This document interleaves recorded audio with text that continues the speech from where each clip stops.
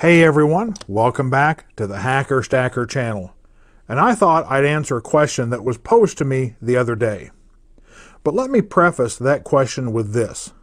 My stack is composed of 3 different kinds of silver, and these 3 types, along with gold, represent the 4 reasons I stack what I do. My sovereign coins is for liquidity, my constitutional silver is for SHTF barter, if it ever comes to the point that these old things become the coin of the realm, and the bars to keep my dollar cost average down, and gold for portability. I understand many will say that everything I stack is liquid, and I agree. I would have no problem taking any of this to any of the LCSs in my area and quickly converting it into cash. But ounce for ounce in that situation, I will get more money for my sovereign coins than anything else. Folks, I appreciate you taking the time to watch my videos, so be sure to like, share, comment, and subscribe, and hit that bell to get notifications on new content, because your support is what's going to grow this channel. So getting more at the store if I have to cash in is the reason I chose to stack Eagles, Maples, Krugerrands, Kangaroos, Britannias, and Philharmonics. They're all sovereign coins. But the question was, why 6 and why those 6? Yes, I'm aware there are other sovereign coins, such as the Koala, the Panda, the Libertad, the Kookaburra. So why don't I stack any of those? The answer lies in the container I store my stack in. It only has a set size, and it can't get any bigger, so it will only hold so much silver.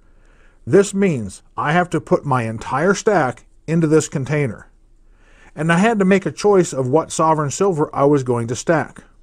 And honestly, these 6 ended up being a purely logical choice for me. These 6 sovereign coins are available at any given time at the 3 LCSs I buy from. True, some of the coins may not be available at one store, and other coins may not be available at another, but as a whole, these 6 coins are generally found in all 3 stores collectively in the form of cull or second form. And while I may be limiting myself to sticking with off-quality purchases, I'm able to pick up and choose what I want to buy because I'm in a store and not ordering online, a method that can leave one with some less than desirable silver. And in case you haven't noticed, I don't have much in the way of ugly silver. Even though 98% of my stack is used, mine shines. Yes, I could buy these coins online, and other coins as well, but I'm not a fan of purchasing sight unseen. Besides, very little of my stack has been purchased online. I figure about 2 to 3% has been purchased from an online dealer, and that's just fine by me. The rest has been purchased locally, which I much prefer as it keeps my dollars local. And besides, buying local and paying cash, there's no record of the purchases that can be obtained by an overreaching alphabet agency of the government. In other words, they can't know I have this. And honestly, I have yet to see a Koala, a Panda, a Libertad, or a Kookaburra, or any other sovereign coins in any of those 3 stores' seconds selection.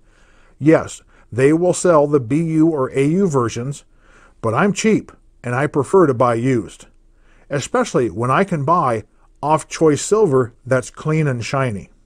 I can save a lot on the premium compared to buying the new stuff.